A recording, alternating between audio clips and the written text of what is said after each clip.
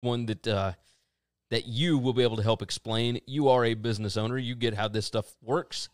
Oliver Luck, who was the CEO of the XFL, is suing Vince McMahon. Now, that's what the headline reads. And that's all the information we've gotten so far. Yeah, the story reads, former XFL commissioner, sorry, he wasn't the CEO, he was the commissioner. Oliver Luck has sued owner Vince McMahon in federal court, citing wrongful termination after McMahon's decision to shutter the league. According to the complaint filed last week in U.S. District Court in Connecticut, Luck received a termination letter on April 9th, a day before McMahon laid off most of the XFL staff and 3 days before the league filed for Chapter 11 bankruptcy. Luck wholly disputes and rejects the allegations set forth in the termination letter and contends they are pretextual and devoid of merit per the complaint. McMahon is the chairman and CEO of the WWE, owner of Alpha Entertainment, which is the parent company of the XFL. It says most of the lawsuit was redacted. Luck's contract, he was hired in May of 2018, and it was a deal worth approximately $20 million over its lifespan. Luck was not listed among creditors in the XFL's bankruptcy filings, but the lawsuit alleges breach of contract. So it goes into all of these different things. And obviously McMahon's lawyer is saying, all of these allegations are going to be disputed. You'll see whenever we file our response to the lawsuit and blah, blah, blah, blah. I initially felt really bad for Oliver Luck for this happening because he was in a great position working for the NCAA. He's the former athletic director at West Virginia, among other places. This is Andrew Luck's dad. I'm guessing he thought that this was kind of a retirement plan by going to the XFL, $20 million. He wasn't making that with the NCAA.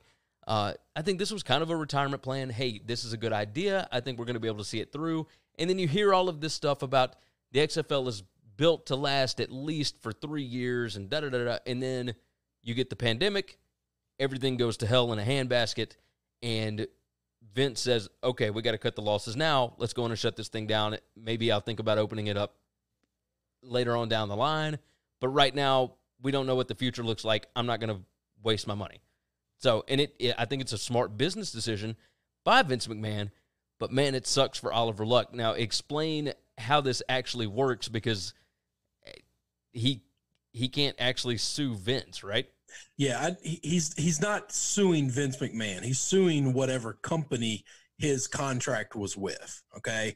And if that's the XFL and that company is in the process of being dissolved and has filed bankruptcy, it doesn't matter that they fired him before they did all that or not. I think, now I don't know, I'm just using speculation, he, being the commissioner of the league, was probably against the bankruptcy decision and shutting the league down, and they terminated him so they could go forward with the bankruptcy.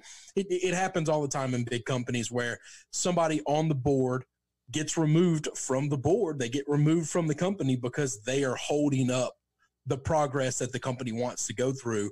And there's usually litigation that follows after that. Wrongful termination is extremely hard to prove, especially if, now, I don't know, is this a business in New York? Is this business founded in Florida? There's another thing.